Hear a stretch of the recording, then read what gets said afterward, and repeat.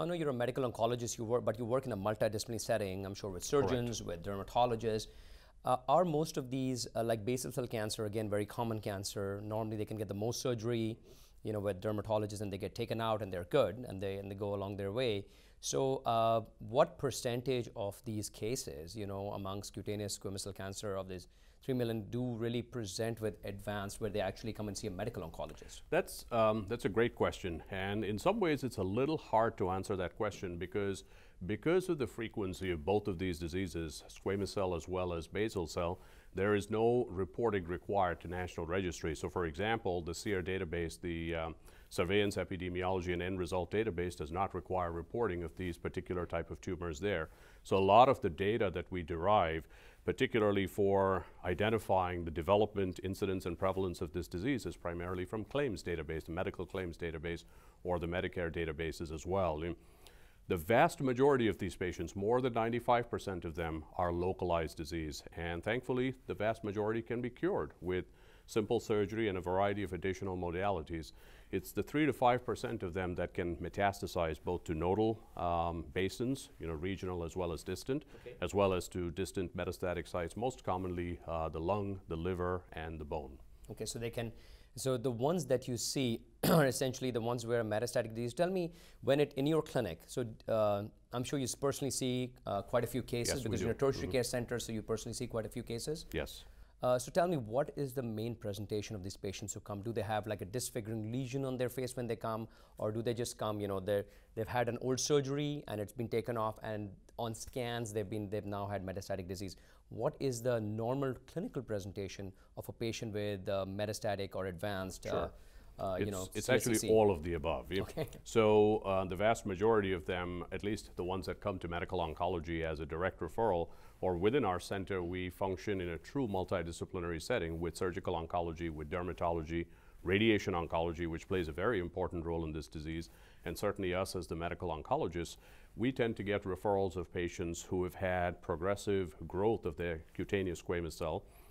Regardless of the location, it could be the most common locations tend to be the head and neck area, the face area, particularly the sun-exposed regions. In addition, we see them at sites of chronic ulceration, chronic trauma, fistula formation, and cutaneous squamous cell developing within that as well. So these are the typical presentations where they've now grown beyond where the dermatologist can actually help them take care of it surgically.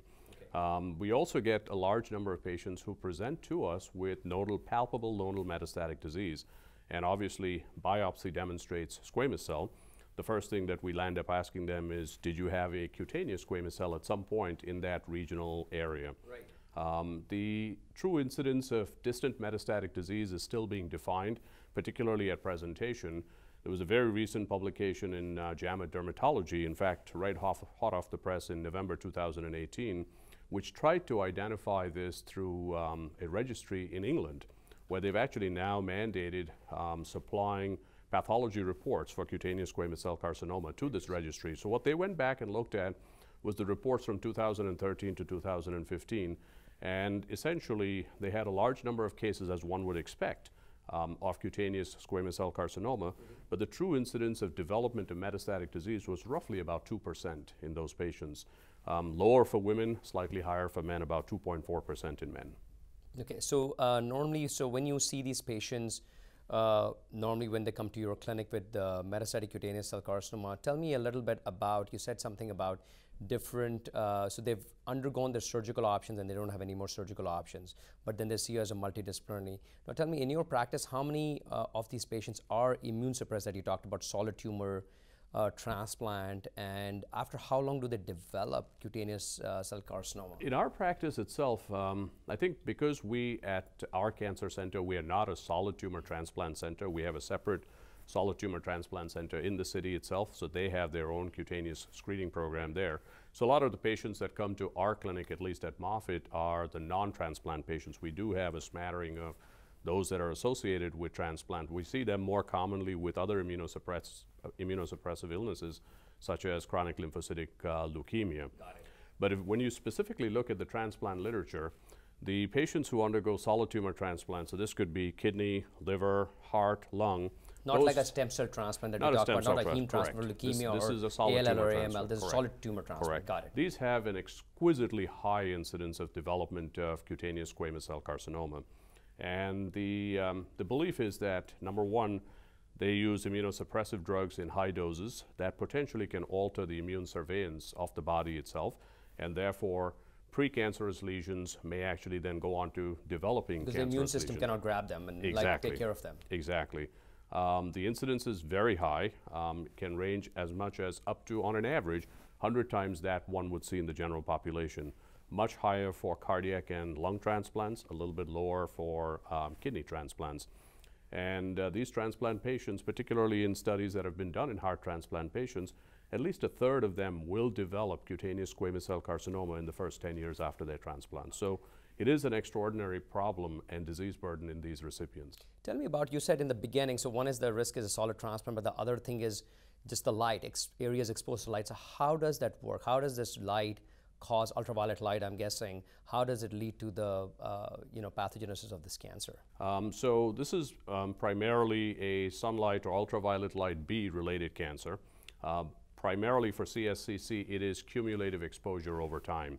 So it's certainly seen in higher incidence in individuals with occupational exposure over a long period of time. For example, individuals who are working outside, for farmers or construction workers who have not taken adequate sun protection. And if you sort of dial back the clock, 2 decades or 3 decades ago, so the generation above us, they really did not use sunscreen or other sun protective measures. And we probably didn't know as well back then. Now I think we're much smarter, and so hopefully that incidence will decrease. Time will tell us if that indeed becomes the case. But ultraviolet B essentially causes DNA damage in the keratinocytes of the skin. In individuals who are predisposed to that, the cells typically will not undergo apoptosis. That means they won't die, essentially. They will not die, exactly. And continue to grow and multiply, so develop precancerous lesions, the most common being actinic keratosis. And untreated, that actinic keratosis eventually goes on to developing cutaneous squamous cell carcinoma. What ultraviolet light does primarily is produce multiple hits to these cells over a period of time. So there's repeated DNA damage that occurs to these cells, and therefore it is cumulative over time.